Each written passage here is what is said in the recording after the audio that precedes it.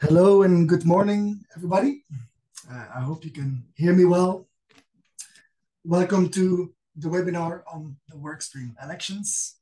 My name is Dries Akke. I'm the Deputy CEO of SolarPower Europe, and I will guide you through this webinar. I must admit, this is one of my favorite meetings. That's a little confession that I have to make at the beginning of this meeting, because this is about electing the new chairs and vice chairs of the SolarPower Europe workstreams. And those workstreams are very important to us. They're very important to the functioning of SolarPower Europe. They're very central in the way we develop our positions. And interestingly, and I say that with a little bit of pride as well, what we develop in the workstreams, the positions, tend also to make it into European legislation. So that is how important it is for us. Just to give you some examples, the rooftop solar mandate, that was us. The flexibility provisions in the electricity market reform originated from our side. Putting polysilicon in the critical raw materials, that came from our leadership and from the leadership of the chairs and the vice chairs of the workstreams. And that was just a couple of examples. So we're very excited to having this webinar today. And let's maybe have a look at the agenda. We have 60 minutes together, which is not that much. I will introduce you, first of all, to the SolarPower Europe governance, the work streams, and the election process. And then we will take you on a journey through the work streams and have little presentations on that. Expect a journey that is quite dense, with short 3-minute presentations on each of the work streams. So it will be relatively fast-paced. I hope you had your coffee and are ready for that hour together. And then there will be a Q&A and next steps. About the Q&A, just to make you aware that you can use the Q&A function on Zoom, which is at the bottom, as is indicated by the arrow. Please don't be shy and put your question there. If we don't have the time to pick up your question during this webinar, you can be assured we will get back to that afterwards. So please don't hold back. Very good. So let me first of all say something about SolarPower Europe's governance and why the work streams are so important to us. We have a board of directors that is confirmed and elected every year at the General Assembly in March or April. The board decides on overall strategic priorities and approves the positions of SolarPower Europe. But the positions itself are made in the work streams. So please follow the arrow down. And you can see that the positions are developed in the work streams. That's the beating heart of SolarPower Europe. Yeah. This is where the content is discussed. This is where the positioning is agreed. And this is where the magic happens. It's also where you can oversee related projects to the work stream. We also have other governance elements. We have a National Associations Committee, which is very important to us because that's a place where we exchange intelligence on national developments with the national associations members that we have. And we have an Advocacy Committee, which is open to sponsor and premium members, where we exchange intelligence on the European Brussels developments. The Advocacy Committee too is looking for a new chair and vice chairs, so they're also part of the elections together with the work streams. Which work streams do we have? We have 11 work streams. We have a couple of them related to upstream solar, so everything to do with supply chain sustainability, product sustainability, manufacturing. Those are 3 work streams. Then we have a cluster of work streams which relate more to deployment, for example, on land use and permitting, markets and investments, building and prosumers, grids and flexibility, renewable hedge and electrification, and digitalisation. And then we have work streams on lifecycle quality and global markets, so 11 in total. Each of these work streams has 1 chair and 2 vice chairs, and their role is important. They steer the working program of the work stream, of course, together with the SolarPower Europe Secretariat and with the members of the work stream. And they represent the association at events. So the visibility is also an important part of the role of chairs and vice chairs of Workstreams. Let me give you a little bit of data on the election rules. So the chair and the vice chair positions are now open to premium and sponsor members. The number of positions held by the same organization, by the same member, is limited to a maximum of either one chair and one vice chair or two vice chairs. And the mandate for the chairs and the vice chairs is 2 years after the elections. The voting happens in the workstreams and they're weighted following membership category. So there's one vote per company, but they're weighted according to the category of membership that you are in. How can you apply for your chair or vice chair position? It's already open. You can already express your interest to my colleague, Victoria Angelova. There is a deadline, of course, so it's open as of now, but there's a deadline on the 8th of November. That's the formal deadline to send your candidacy and your application. You will see that for the digitalization workstream, it's slightly different. There, the deadline is already on the 4th of November, sorry, just so you know that. Then after the 8th of November, there's the actual elections in each of the workstreams between the 13th of November and the 1st of December. And then on the 4th of December, we will be announcing the results.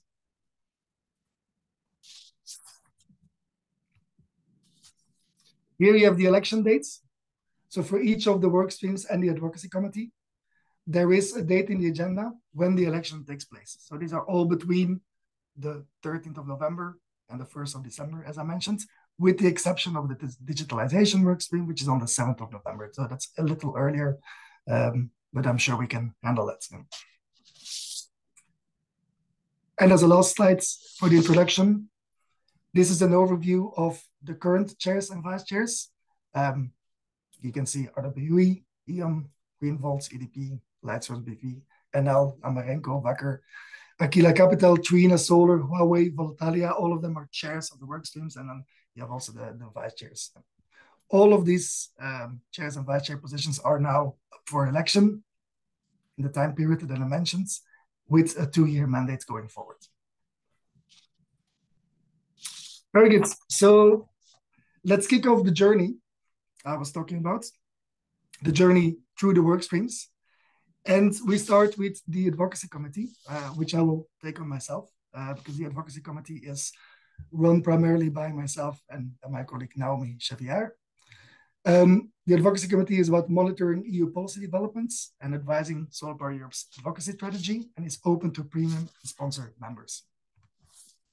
So how does it work? It's about exchanging intelligence on European Brussels developments.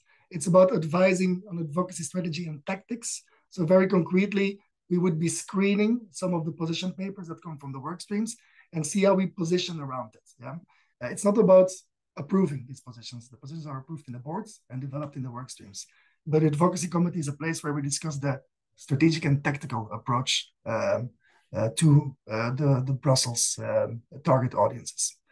So it's about supporting SolarPower Europe's political positioning, our lines to take on key political developments. It's also a place where we organize meetings with important policymakers or third-party influencers. And we have monthly meetings that are mostly hybrids, so online or physical, but we also do quarterly physical meetings in Brussels. What did we achieve, or what did we do in the last year? To give you an example, for example, we have the IEA's top chief economist coming to SolarPower Europe office to talk to us. We have, for example, the upcoming presidency coming to office to present the work program. Or we have the commission to talk about important key political developments. Going forward, what will be important? The Advocacy Committee will be quite critically important because we have a new EU leadership. So our positioning towards the new European agenda, towards the new European priorities, and it will be quite essential. And the Advocacy Committee is central to that function. So that's the Advocacy Committee. I'm now passing on the word to my colleague, Emma, on the first workstream. Emma. Thank you, Dries, and good morning, everyone. I'm Emma Dominici, the coordinator of the Supply Chain Sustainability Workstream, which brings together experts from the whole industry to define common approach to sustainability and supply chain transparency. And this is in close collaboration with the Solar Stewardship Initiative, which is a solar-specific supply chain assurance program. In the workstream, we mainly focus on legislation related to due diligence, such as the forced labor ban and the corporate sustainability due diligence directive. What did we achieve in the past years? We developed many statements and position papers on the forced labor ban since the beginning of the process. So when the Commission presented the forced labor ban for the first time, and also we did the same for the corporate sustainability due diligence directive. We have been able to have the recognition of the multi-stakeholder initiative in the corporate sustainability due diligence directive. And we also provided input to the input paper to the implementing act of the Net Zero Industry Act on the responsible business conduct, so dealing with due diligence and social responsibility. And as I mentioned, we are closely collaborating with the Solar Stewardship Initiative, which is a product of the Supply Chain Sustainability Workstream, and that now it's a standalone initiative. What's coming next? We will be working on the input paper on forced labor ban implementing guidelines, where we will have also the Commission speaking at our meetings in order to better prepare and provide input to the Commission. We will work on the input paper on corporate sustainability due diligence directive implementing guidelines. But in the meantime, we are not only closely following the legislation, we also provide knowledge and share knowledge related to traceability of the solar supply chain.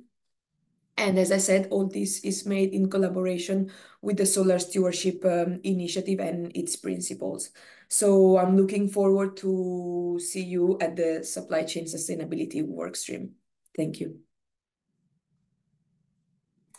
Thank you very much, Emma. Let's move over to the next workstream. That's product sustainability with Raffaele. Yes, hello. Thanks, Dries. Good morning on my side. I'm Raffaele, and together with my colleague Daniela Blazheva, we coordinate the product sustainability workstream. You can read what's the mission of the workstream: to establish sound and future-proof policy measures for PV sustainability and carry out effective communication activities. Just to highlight that the angle of this workstream is with a focus on environmental sustainability as opposed to the social and governance focus from the supply chain sustainability that Emma just presented, and with a focus also on products. So just to differentiate from the land use and permitting workstream, which would be presented later. So our activities cover policy processes such as PV eco-design and energy label. We've been focusing on the Net Zero Industry Act legislation when it comes to the environmental criteria. We also look at topics including material legislation for PV and PV end-of-life frameworks. And with regards to communication activities, we do publish reports, communication fact sheets, briefings, and other similar deliverables. What we achieved in the last 12 months, we've been monitoring the PV eco-design and energy label policy process, which is critical for our sector. The process has been somewhat delayed, but we are working towards a speedy finalization of this file from the European Commission. We have been supporting the manufacturing workstream, notably on the Net Zero Industry Act environmental criteria for Article 26, and we're currently working on Article 25. And my colleagues will talk about that in just a minute. On materials legislation, we'll be looking mainly at the PFAS restriction proposals, and we publish position papers. When it comes to end of life, we are working following the developments when it comes to the WEEE directive provision As you know, solar PV falls under the waste electronic and electric equipment, and a revision of such legislation is upcoming. And when it comes to communication, notably, we have started a couple of years ago with an event focusing solely on PV sustainability, that is Sustainable Solar Europe. And you can see a photo of last year's participation of Commissioner for Environment, Virginia Sinkevičius. What's next in the pipeline for us? We are currently working towards the finalization of a report on sustainable solar, encompassing all different sustainability dimensions. That's coming at the end of the year. As I mentioned, we are following and steering the finalization of PV Eco-Design Energy Label. That should happen in 2025. The revision of the WEEE directive, which should come between next year and 2026. The organization of a yearly sustainability event. And finally, we are also involved in a number of EU-funded Horizon Europe projects that focus on PV sustainability. And these include, for example, compliance services, which is about equipping the industry for the upcoming PV eco-design obligations, and the Ever PV project that looks at end-of-life solar. I'll stop here. Thank you for your attention. Thank you, Raffaele. Great. Let's continue the journey, and we go to manufacturing with Carmen. Hello, good morning, everybody. Thank you very much, Tris, and welcome. My name is Carmen Correas. I'm policy advisor, and I coordinate the manufacturing workstream. So to the question, what does the manufacturing workstream do in general, I would say very widely, we build a resilient PV supply chain by also making sure that we target the development targets that the Commission has set, but indeed by focusing and making sure that the supply chain is solid here in Europe. And by that, we do it by monitoring and inputting the different critical EU legislative files, the Net Zero Industry Act, among others. We also are supporting the EU industrial projects for them to access the different supporting mechanisms, like the Innovation Fund, among others. And then also, of course, we're in close cooperation with the ESIA, with the European Solar Industry Alliance, by being Sherpas of the Demand Side Policies Working Group and by being part of the steering committee. Voilà. So as you can see in the slide, some of the things that we have achieved so far, although there are many, we selected the top ones of this year, which are so far the recommendations for the energy auctions article in Net Zero Industry Act, so Article 26. As my colleague Raffaele said, we also are about to publish our input to Article 25 of the Net Zero Industry Act, which is public procurement. Earlier this year as well, we worked on the Inverters Explained report, which is a whole report analyzing the supply chain for inverters, which is not exactly the same as for PV. And that was very valid for the institutions, not to forget such an important segment of the supply chain. We have also been working on the European Solar Manufacturing Facility, which is a support mechanism, a financial support mechanism that goes in line with the Innovation Fund, but would also be focusing to activate member states to support their innovative PV supply chains. We were also part of the signature of the European Solar Charter, together with many member states and with many industries, and we were happy to cooperate and coordinate on that signature. It will soon be the revision, and we'll also be part of that. And then just as an example of the many position papers and joint statements that we have been developing, there's one that we signed earlier this year with Wind Europe on the need to have a targeted supply chain and Net Zero Industry Act. But we also have many examples of cooperation with national associations which work at the member state level on how they can support their industries locally. So that's some examples of what we have done so far. What's next? Indeed, so we continue our work on the Net Zero Industry Act for public procurement, auctions, origin of components, among others. On state aid, so temporary crisis and transition framework mechanisms, we're asking for more OPEC support that is now lacking, relaxation of the geographical conditions that we see. It's one of the main burdens at the moment in the member state level. And then also we're asking for an extension of the TCTF beyond 2025. As another example, we will continue our exercises on the solar manufacturing facilities to see how we can improve the current innovation fund, and then further engagement with the European Investment Bank, so we can also have a financial mechanism in that way. just to complete the picture, as I said before, we're also very active in the European Solar Industry Alliance. So we will as well always get together the manufacturing workstream with the work in the Alliance. Thank you very much, and I look forward to seeing you there in this manufacturing workstream. Absolutely. Thank you, Carmen. Great. So these were the upstream related work streams. Let's move more to the deployment side. And we start with land use and permitting and Lena. Yes, thanks, Dries, and good morning, everyone. I hope you can hear me well. My name is Lena Dubin, and I work as a policy advisor for sustainability, and I'm coordinating the land use and permitting work stream. Just to mention, it's one of the biggest work streams at SolarPower Europe. It comprises of around 350 members. And we're, of course, happy to get more members on the board and help us work towards a swift and efficient deployment of inclusive and integrated utility-scale solar PV, which is also compatible with the ecosystem restoration, nature conservation, and agriculture, which is the main and core objective of this work stream. So how we achieved in the past? So we worked a lot on different project and policy-based guidance documents. So we have developed and published our Agri-Solar Best Practice Guidelines, second edition. We also worked on our floating PV Best Practice Guidelines, which is first of its kind that we have developed as part of the workstream activities. We also have worked a lot on advocacy work. So we've also provided European Commission with a recommendation and input on innovative forms of solar that also included floating PV and agri-solar policy recommendations.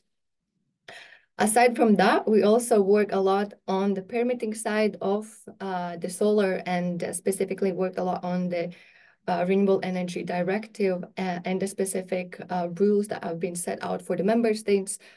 So we have developed a renewable mapping guidance that is aimed towards the solar industry, but also relevant authorities that work with the spatial planning.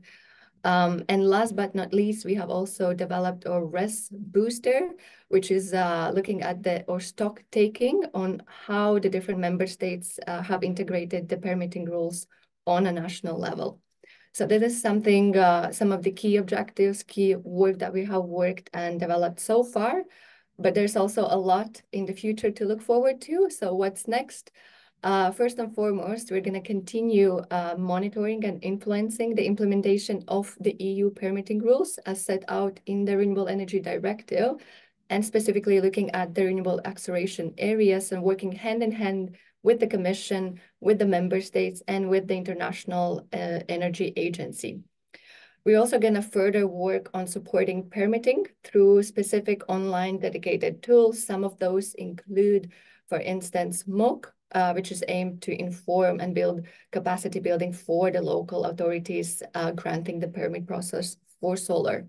We're also going to working on ensuring the implementation of a robust environmental biodiversity framework, so specifically looking at the implementation stage of the nature restoration law on national level, as well as the similar permitting rules on the environmental impact assessment processes.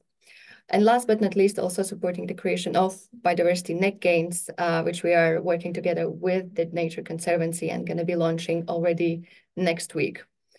Further in the pipeline, we're also going to be working, providing guidance on community engagement and on the different measures and revenue sharing mechanisms for engaging the communities. And last but not least, we're going to also further strengthen our work on dual use of land solutions.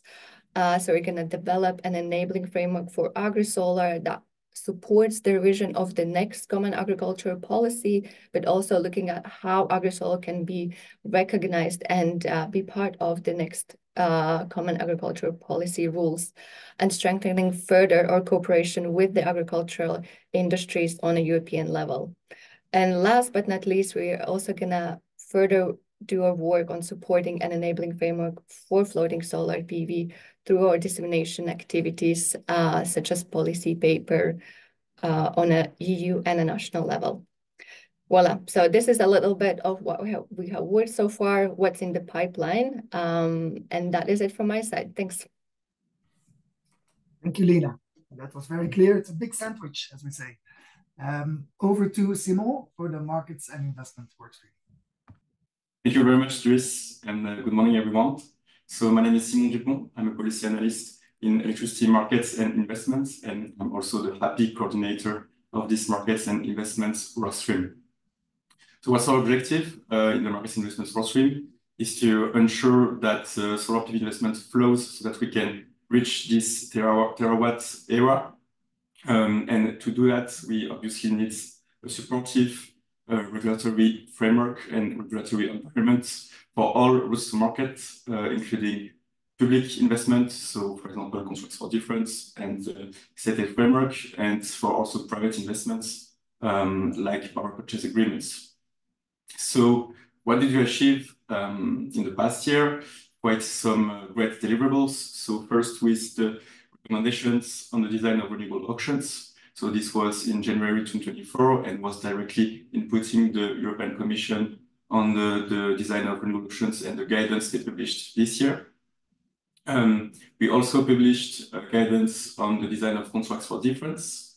So to advise on the implementation of the market design and the new types of CFDs that are going to flow now into national markets. And another interesting report was the guidance on the implementation of the electricity market design, this new market reform that we collaborated on this paper together with the grid and flexibility workstream and the digitalization workstream that my colleagues will present to you in a few moments. So apart from these great deliverables, of course, that's not all. So we also, for example, just to give you a few examples, worked recently on more market-related topics, for example, providing inputs to forward market consultation or to the bidding zone review. And we also collaborate very closely with the resource platform that you may know on the topic of power purchase agreements. So what's next for us and to continue making sure investments keep flowing into solar projects. So we will monitor the good implementation of the electricity market design and also input the revision of the stated guidelines that is planned for the next months. This includes that making sure that the design of new contracts for difference supports the solar industry and that we can remove all barriers to power purchase agreements. Another key priority for us, maybe most on the short term, is the development of this clean industrial deal, because we would like to work on developing a renewable response to energy intensive, concerning the issue of prices of electricity that is at the top of the agenda right now in Europe. So on that topic, we will collaborate very closely to the renewable hydrogen and electrification workstream. We will also assess the different proposals that are today on the table to develop locational investment signals. So I already mentioned the bidding zone review, but also we are assessing the possibility of having, for example, criteria related to the location of assets in renewable auctions. And so we will develop an industry position on these topics. And finally, for the next month, we are working on the reports on solar and storage areas. Technical with my colleague Katarina from the Grid and Flexibility workstream, and economics on our sides in the markets investments workstream. So the idea is to monitor also the development of all policies that will support hybrid and co-located PV and the association of solar plants with storage, which is going to be a very important topic to develop flexibility or flexible electricity system of the future. So yeah, if you want to join these exciting conversations, discussions, please join the workstream. And if you want to be part of our secretariat, please do candidate. Thank you. Absolutely. And good that you mentioned some collaboration as well, because this is really about the collective flexibilization of the energy system, which is a cross-cutting priority for the organization. Indeed, and on that very topic, I'm happy to move over to the colleague Jan on buildings and prosumers, and he will be talking about similar things as well, flexibility. Jan. Thanks a lot, Dries. Indeed, the Buildings and Prosumers workstream has the objective of boosting PV on buildings and the local system integration of rooftop solar. So we work both on C&I installation, but also on residential solar, increasingly also on balcony solar. We also work on BIPV, as well as heat pump and electric vehicle integration into rooftop solar. And we have been finishing the work on energy sharing, meaning the local system integration of buildings.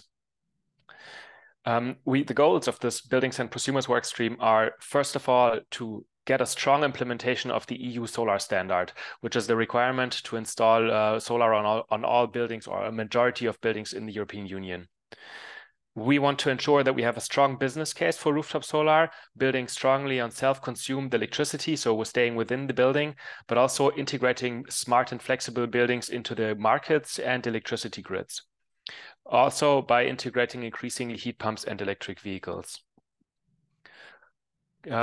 What we have achieved in the past is quite significant. So we've managed, with the report that we wrote on energy sharing, to get energy sharing into the EU electricity market design, rolling out energy sharing from currently 5 member states or around about 5 member states to all 27 member states over the coming years. We have significantly expanded the EU solar standard, the requirement to install solar on EU buildings, making it a requirement to install solar on public buildings, but also on a large number of renovated C&I buildings. We've developed a mapping of compensation schemes for rooftop PV, putting us in a good position to give input on feed-in tariffs or net metering schemes or their phase-out, and how to align compensation schemes with grid-friendly behavior of flexible buildings. And we organize yearly strategy days where our members meet in Brussels to discuss the strategic priorities, to exchange on market trends and which business models work and which ones are challenging at the moment. For the next steps, this is, of course, going to be defined by you, so the new chairs and vice chairs of this work stream. We are looking forward to hearing your contributions on the agenda. We have, of course, gathered some ideas. So first of all, we will develop an implementation guideline for EU member states, guiding them how to implement the EU solar standard, putting the vague or a little bit broader requirements from the EU legislation into concrete requirements that can be implemented by member states. This will be the first big deliverable that we're already starting to work on. We are going to contribute to the affordable housing plan, which is currently under debate in the European by the European Commission and will be proposed soon. So here we'll make sure that rooftop PV features in plans to make housing more affordable in Europe. We will make sure that rooftop PV gets more grid-friendly than it is today, for moving from an injection-first scheme to a flexible building scheme, while ensuring a strong business case. So, for example, via the electricity market design or the revision of the state aid guidelines. And lastly, we will contribute to improving financing conditions for rooftop PV, for example, via the EU investors dialogues, which focuses on guarantee schemes, reducing the investment costs, such as interest rates for investments into rooftop PV. So to sum this up, our vision is really to ensure a strong business case by moving from the old injection-first framework towards a more flexible and a more market-integrated approach where we actually have smart and flexible buildings. Thank you very much, Jan. Continuing on that grids and flexibility dimension, over to Katarina. Thank you, Dries. Good morning, everyone. My name is Katarina Augusta. I'm the Senior Technical Advisor at SolarPower Europe, and I'm leading the Grids and Flexibility workstream. The goal of this workstream is to support the deployment of PV and flexibility solutions from utility scale until residential level, so complementing a bit the other work streams. On this work, we need to be in close collaboration with the EU institutions, regulators at national level, but also the representatives at European level, and with system operators from the transmission side to the distribution side. So it's a lot of exciting discussions under this work stream. We also work inside of an energy storage coalition where we raise the awareness of energy storage and the barriers and that still need to be taken in account. Regarding what we have been doing on the last 2 years, we have been quite busy. As you see, grids is on the focus of Europe now, and that's very good because it means that we'll be able to integrate more solar into the grid. And for that, we have been working on several fronts. In 2022, we support the clean energy package by setting recommendations from grid planning to grid connection. We also work on 2023 on storage needs, so showing the potential of storage and the current barriers that need to be tackled. We continue exchanging with system operators, and in 2023, we work together with other associations and the DSOs where we set round tables where we could discuss how to better connect solar PV to the grid, how to improve the connection rules at distribution level, how to plan better grids in order to integrate all these solar electrons into the grid, and which kind of investments we need into grids in order to be able to do this. And this year we focus a lot on flexibility because we believe that flexibility is part of this important role that grids will have.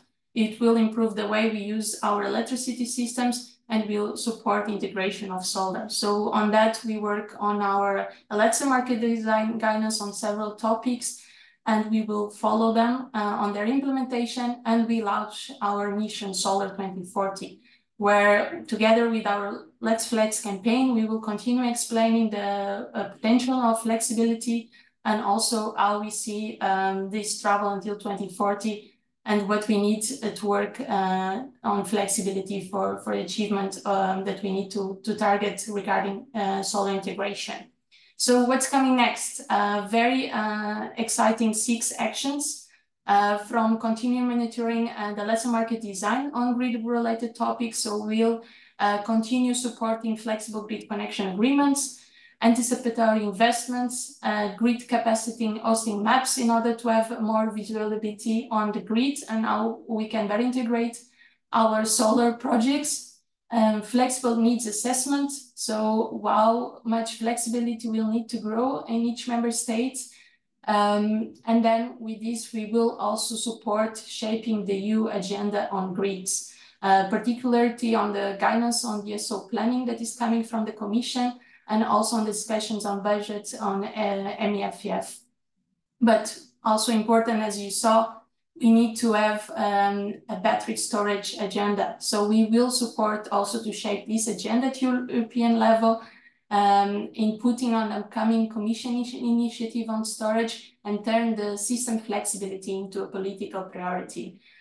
Through our Let's Flex campaign that I invite you to have a look on our website, and through the Energy Storage Coalition that will also have an event next Monday. So join us and come also discuss flexibility there.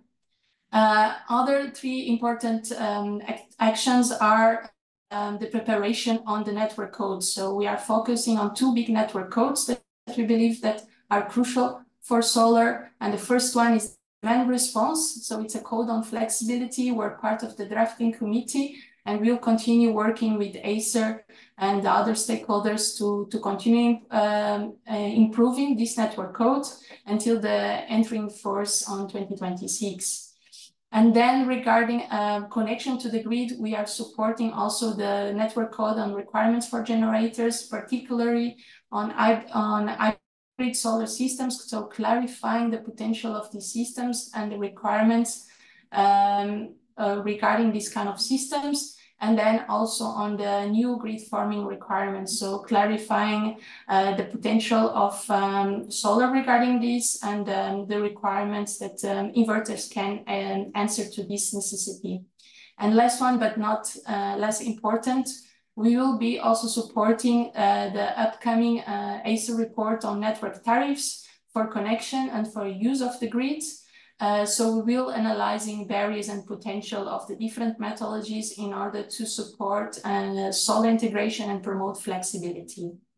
And this is all from my side. So I just welcome to have a look on this work stream and invite you to join if you are not yet part of these discussions. Thank you.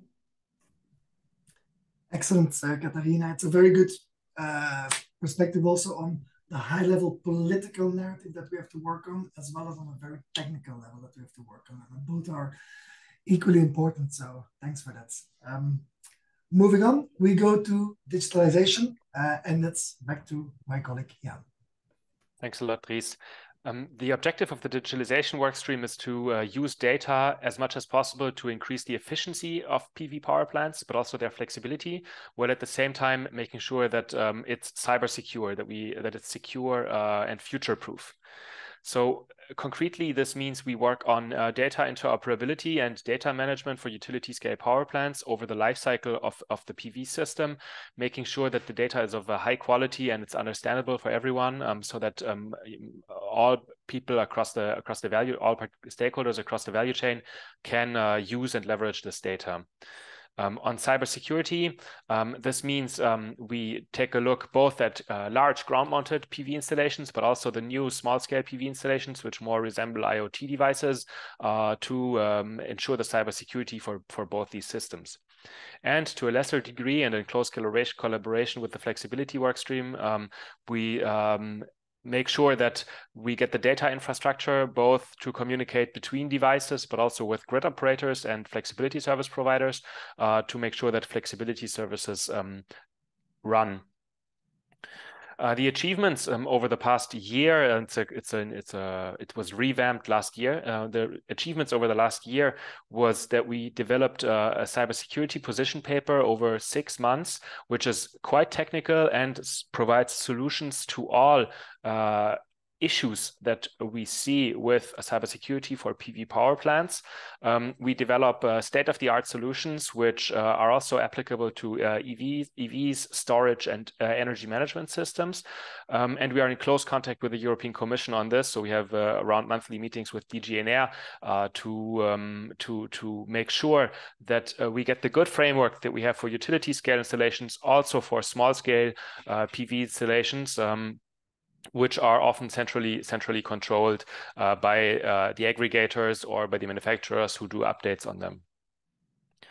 With this cybersecurity position, we also contributed to the Net Zero Industry Act, as you know, the file that aims to boost EU manufacturing for clean energy equipment.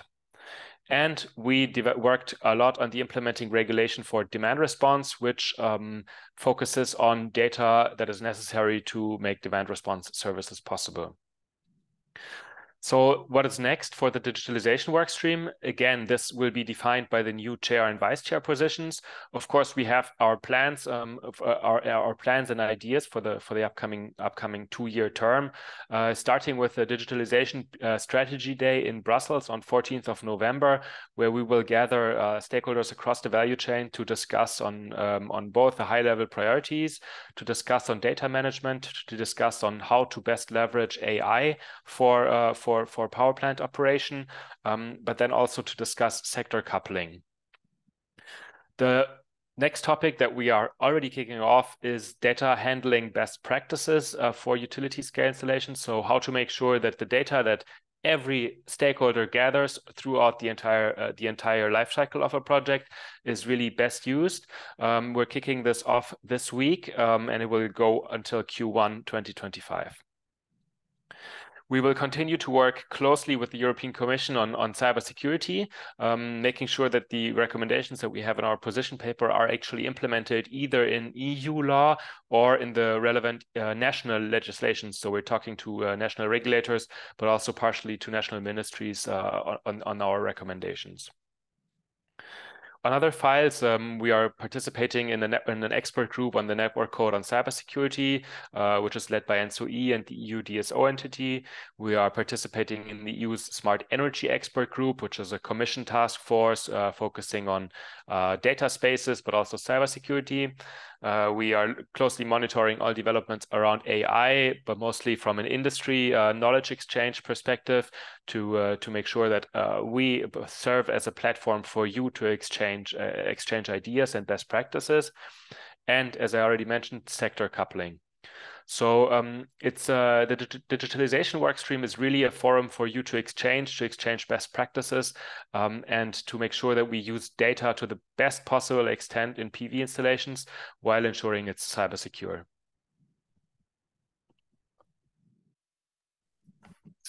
Thank you very much, Jan. I think we're nicely on track. We have 3 more work streams to present, and then we will have some time for the Q&A. So just maybe also as a reminder to everybody of the existence of the Q&A function, and don't be shy. Thank you very much. So over to Anaïs on renewable hydrogen and electrification. Yes, thank you, Dries. My name is Anaïs Fauché. I'm a policy advisor at SolarPower Europe, and I'm coordinating the renewable hydrogen and electrification workstream. So that workstream is focusing on supporting the deployment of electrification, but also renewable hydrogen in hard-to-abate sectors through market insight, policy advocacy, strategic coordination, both with the members, but also with the institutions. And it's also interesting to mention that we work in close collaboration with 2 important entities, the Electrification Alliance and the Renewable Hydrogen Coalition. So in terms of activities and in terms of what we did this last year, mainly we worked a lot on making sure that we have clear rules for the certification of the RFNBO, so the renewable hydrogen, but also define our position on low carbon hydrogen with the upcoming delegated act. And finally, we also managed to, together with the Electrification Alliance, to have an electrification action plan. And I think this is very important because our efforts were quite clear. We had a DA, clear rules on our FNBOs, but also we have seen in the mission letters of the Commissioner President that an electrification action plan will be proposed by the Commission. So this is, I think, a very important point for us. So what's next? I was mentioning the mission letters. We have seen that a lot of topics will be interesting for our workstream. And I think the workstream will be key to work on the new mandate. So I was mentioning the electrification action plan, but also the clean industrial deal, because we're not only working on electrification of end users, but also working on electrification of industrial processes when possible. Also, and this has already been mentioned, but we'll work on the urban affordable housing plan. So that's on the key upcoming new initiatives. In terms of ongoing work, we'll still work on ensuring clear certification rules for our members, make sure that make sure that we have legal certainty for certifying renewable hydrogen, but also providing a level playing field with the low carbon hydrogen. Another big focus for us will be on the targets. First, the implementation of the Fit for 55 targets for 2030, but also support the work on the 2040 climate targets. And here again, ensure certainty on the mandates that we already have and how much they are taken into account by the member states at implementation level. Finally, we'll work on financial support, both for electrification and renewable hydrogen. Of course, we'll continue our work on the financing part of hydrogen, for example, with the European Hydrogen Bank, but we will also work and monitor the discussion around the budget and the competitiveness fund that will be presented as part of the multi-annual financial framework. So that's it from me. I think being part of this workstream will be really key for the new mandate. So yeah, feel free to contact me if you would like to be part of it. Thank you very much. Absolutely. Thank you, Anaïs. Electrification and hydrogen in the right places is such an important part of the energy transition. So thanks for laying that out. Very good. Okay, so we move forward to another topic on lifecycle quality, and that's my colleague, Nikki. Hi, everyone. My name is Nicoletta Fodor, and I'm a project officer within the research and innovation team at SolarPower Europe. Recently took over the coordination of Lifecycle Quality workstream. With this workstream, our main aim is to raise service quality across all PV lifecycle phases. So from engineering, procurement, construction through operation maintenance to end-of-life phase, with the aim to increase trust and transparency across the entire value chain. And we try to do this by standardizing processes through resources, certifications, and courses, which I can present a bit more on when going to the slide on our achievements. So one of the main outputs of the workstream are the so-called solar best practices guidelines. These best practices guidelines provide recommendations on several segments, the life cycle.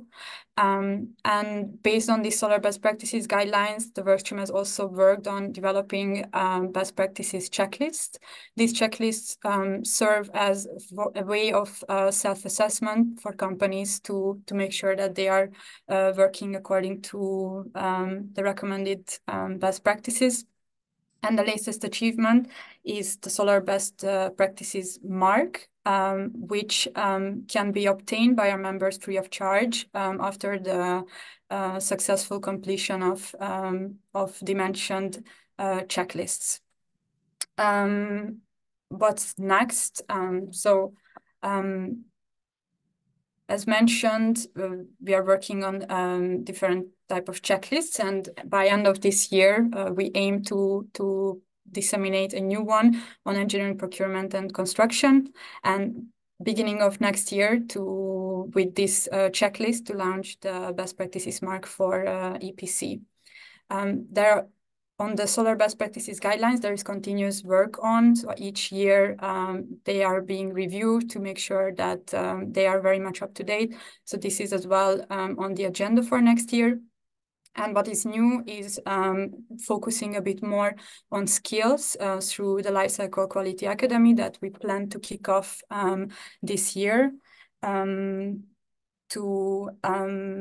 Based on the materials created within the workstream, we can provide resources, certifications, and courses to contribute to the standardization of knowledge and skills across the whole life cycle.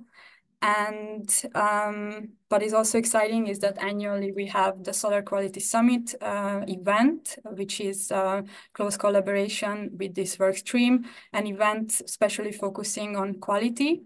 All the work done with this work stream will be very much present at this event. So very much looking forward to see you at the event and hopefully at the work stream as well. Thank you, Nikki. And then last but not least, we move to the global markets workstream, and that will be Benjamin presenting. Thanks so much, Dries, and hello everyone. Good morning. My name is Benjamin Clark, but you're very welcome to call me Benji if you'd like. And I'm the Global Markets Manager for SolarPower Europe. So look, it's a big and exciting world out there, and that means two main things. There's a lot of complexity, but there's also a lot of opportunity for solar. And at the Global Markets Workstream, what we're really trying to do is to help you realize business opportunities in your target markets. We do this kind of by advocating for better business conditions for solar in emerging and global markets, by working with the European Commission to improve and update EU financing tools available to you in emerging and global markets. And also, we don't just do that, we try and support you in accessing these financing tools so that you can complete your projects.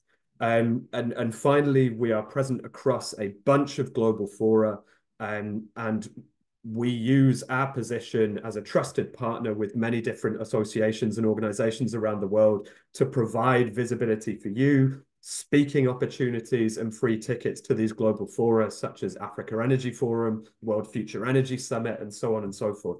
Maybe we can go to the next slide. So this year, what have we done? We've released 2 investment reports on target markets for our members. Number one on Kazakhstan, where we've been focusing a lot on the update to the balancing regulation that's going on there, and also one on Oman. We've engaged with the Ministry of Energy of both of the Ministries of Energy for both of these countries, but also the EU delegations there. As you can see on the top right-hand corner, that's our Director of Global Affairs, Mate Heiss, who is a representative in the Global Gateway Business Advisory Group, but also the Industry Advisory Board of the MedGem Network. These are both fora where we put forward your positions and look to steer key EU initiatives to benefit solar and to benefit you. We also recently launched the International Solar Manufacturing Initiative, or ISME, which is trying to help European equipment providers and European solar manufacturers to leverage global gateway funding and EU development cooperation financing to achieve projects overseas and generate business opportunities for them there. And finally, as I was saying, we participate in a range of global fora. The picture here is from Africa Energy Forum, which this year had over 25 African heads of state appearing. We managed to get our members speaking slots in the program and a good deal of visibility there. So what is coming up next? We have, at the end of this year, we will be launching an investment report on Morocco, which is a high-profile, fast-growth market at the moment that a lot of European companies are interested in. We will be sending a delegation to Morocco to meet with key stakeholders there, including Mazen and the EU delegation. We will be continuing our work with the International Solar Manufacturing Initiative, and we will also be hosting an investment forum at the start of November in Tunisia, a Pan-African investment forum aimed at mobilizing investment for renewables in Africa. We are also putting the finishing touches on our latest input paper to the Commission. This time it is on Export Credit Agency and Development Finance Institution enhanced coordination and how that can be better leveraged to support EU solar companies do business in emerging and global markets. And we will, of course, be continuing our advocacy on your points via the MedGem Network Industry Advisory Board and the Global Gateway Business Advisory Group. I think that's probably enough from me now, so back over to you, Dries. Thank you. I never get enough of you, Benji. Thanks for that clear outline. I'm aware of time. We have run through all of the work streams. The journey has been completed. Thank you very much to the colleagues for doing that in a disciplined way. I'm looking at the Q&A now, and I saw that we got a couple of questions. One question was related to the fact whether current chairs and vice chairs can re-candidate, re-propose a candidacy. And the answer to that is yes, they can. So that's very clear. To answer that. I also saw two questions more on topical issues with respect to land use and permitting and agri-PV from Christine. I suggest that we take these questions offline and that I will put you in touch with the responsible workstream leader, in this case, Lina, to give you the answers to that. Which leaves me with one question from Juan Carlos at Iberdrola, asking about the voting procedure, why this is done in separate meetings per workstream as opposed to one collective voting moment. And that is, of course, something we thought about, Juan Carlos, but it's very hard to organize it. It would actually be not very practical. But maybe I ask my colleague Victoria, who is leading the election process, to come in and give you a little bit more of an explanation on that, Victoria, if I may. Yes, thank you so much, Dries. I hope everyone hears me well.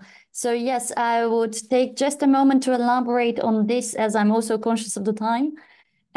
So why it would be extremely difficult to have one voting election procedure? Well, the answer is actually quite straightforward. Since we're electing 33 representatives, that is 11 work streams with 3 positions, 1 chair and 1 vice chair position, plus we're also electing 3 leading positions for the Advocacy Committee, so in total 36 positions. That would leave us in a meeting that would last probably 4.5 hours. So it would be extremely difficult to arrange that happening in one single shot.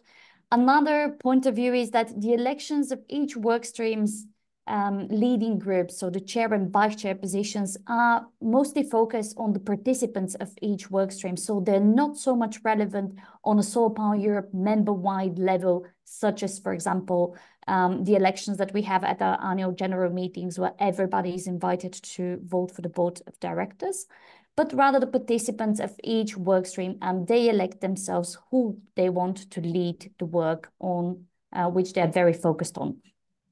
Now, another thing is that currently we have a pool of 45 sponsor and premium members. So that leaves us with around 90 applicants. So again, if everybody gets 3 minutes to present, we would be well into the 5-hour meetings.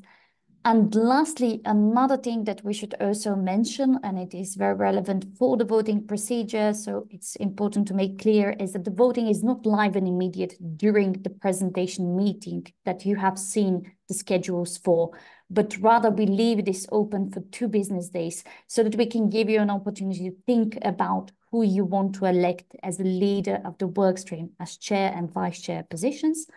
So we'll give you this time so that you can be able to elect this. So another reason why we won't be able to have one meeting that elects all the chairs and vice chairs, we give you just a little bit more time for you to be able to take care.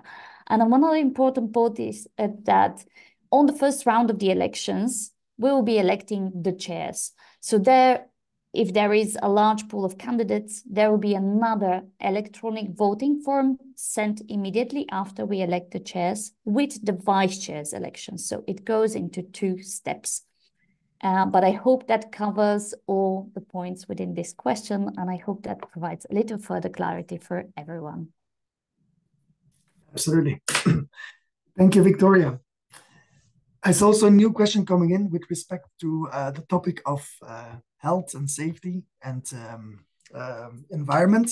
That question, I would say, we certainly cover that, health and safety issues in the Lifecycle Quality workstream primarily, and or the product sustainability, depends on exactly what you're looking for in terms of environmental impacts. But yes, I mean, there's not workstream that is called like that, but it's obviously of prime interest in those 2 workstreams. Very good. This was the time that we had. This is what we had to say. I hope it was informative to you. The slides will be shared together with the recording of this webinar immediately following this webinar. And yeah, what rests me is to ask you to apply, give it some thoughts, be assured of the importance and the impacts and the visibility you will get as a chair or a vice chair. And we look forward to continuing the process. Voilà. And with that, I wish you a wonderful rest of the day and thank you for making the time.